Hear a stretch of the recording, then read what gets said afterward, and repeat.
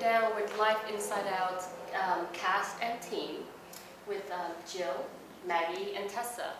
So we talked about the film previously, and now I want to touch on the topic of indie filmmaking.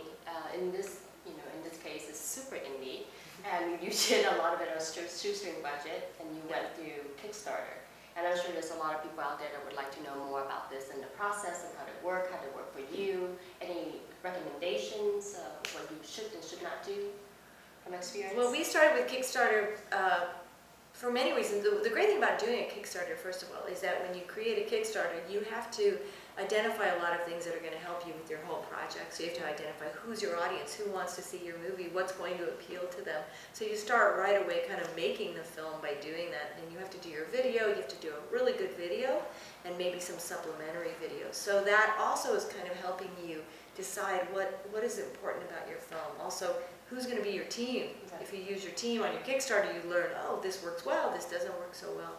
So that's like one great reason to do, aside from the money. So we did it to get our seed money, our first chunk of money, and then that income helped us attract investors, because investors looked at our Kickstarter and said, wow, I really like your Kickstarter.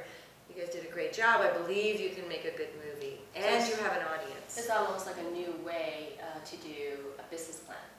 Isn't it interesting how like things have changed over the years? You're no longer showing this paper documented proposal. You're doing it on Kickstarter, and for you that work as well. And you and the idea of not having to, we could have never had this movie greenlit from a studio. It's a small, intimate little movie, and studios aren't making that kind of movie, and the budget is so minuscule as well.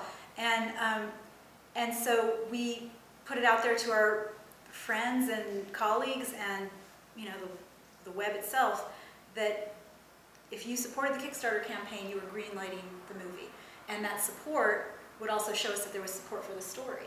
And sure enough, we had almost 500 contributors, and we asked for $35,000 because we thought that would be enough of a base of money that we could get the movie started, and we wound up getting $41,000 on Kickstarter. So that's good. But I will say, the budget for the film then.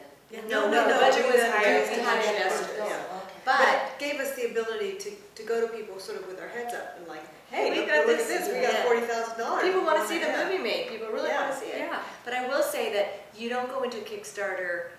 The one mistake people make generally is it's not free money. You're going to work for every penny you get. It's a full-time job running the Kickstarter, creating a good Kickstarter, the daily work of Kickstarter. For that time period, we picked 32 days. Anything around 30 days I think is good.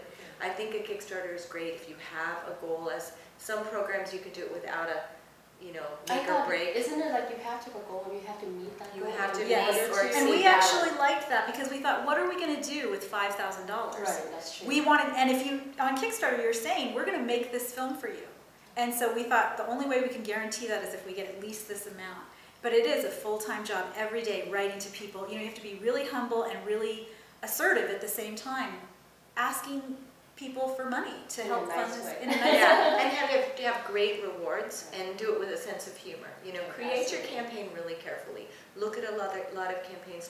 Don't throw it up there and think people are going to just throw their money at you. You have to prove yourself. Well, the audience is savvy. There are people out there who want to see the projects getting greenlit, and even the moviegoers.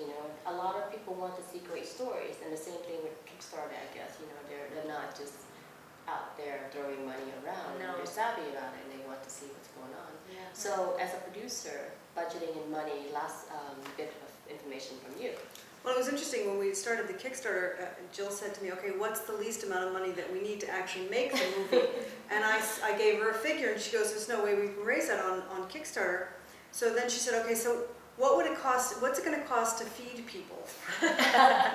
That's when we came up with the $35,000. I said, okay, feed people plus transportation. Where do you? But Kickstarter is great, but you really have to work it. I mean, it's not. You have to be really smart about it. Otherwise, we got that money because we were very smart and because we worked diligent. it. And pick a number that you think you can actually achieve. Don't shoot for the sky if you don't actually have a way to get there. Good advice. And the feeding people is true, because I've worked on some production as a producer. I think even if you can't, pay them well, minimum SAG, whatever, feed them well. Yes. You know, take care of your crew. take And care be of grateful people, to them Of course. every day. for They're the being ones there. that, you know, the backbone of the story. Oh, and definitely. The crew and the team. And Yeah. they'll get your back always. So take care of them. Well, thank you so much for tuning in, and we will see you soon. Thank you. Life Inside Out.